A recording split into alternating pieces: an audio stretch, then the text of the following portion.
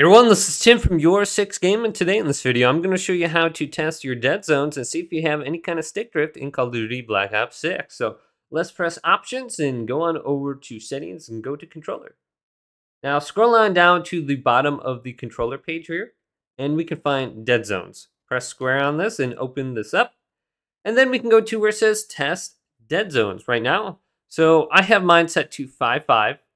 And I'm just going to turn this on and see if I have any kind of stick drift. So on the left stick and the right stick, you can see it says 0. If I move this around just a little bit, you can see it's like 40, 50, 70, 100% right here.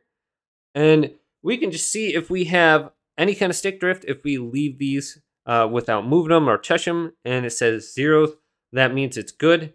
Now we can go down below and we can just test this out at the 0 value here as well. So we can turn this on, and it looks like at zeros, I don't have any stick drift either.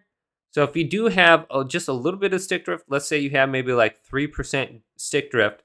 So I have it stuck at 4% right now. I can turn this off, and then I can go on over to the left stick, and I can bump this up to 4%, and then turn this on, and the stick drift will be removed, and I don't have to worry about that anymore. So if I turn this off now, I should still have like a 4% stick drift. Looks like there's not anything on there anymore.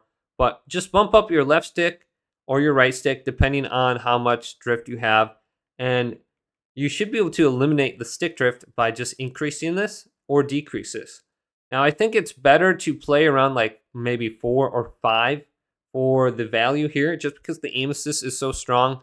If you have it set to 0, sometimes your aim assist won't engage because you'll overshoot the target or something like that.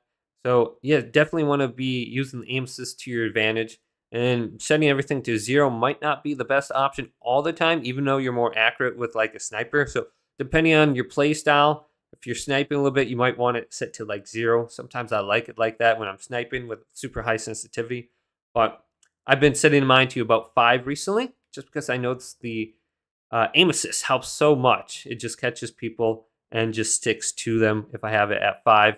Versus 0. So hopefully this video did indeed help you out. If it did, leave it a big thumbs up and subscribe to my channel down below for more tech out videos coming up next on YourSixGaming.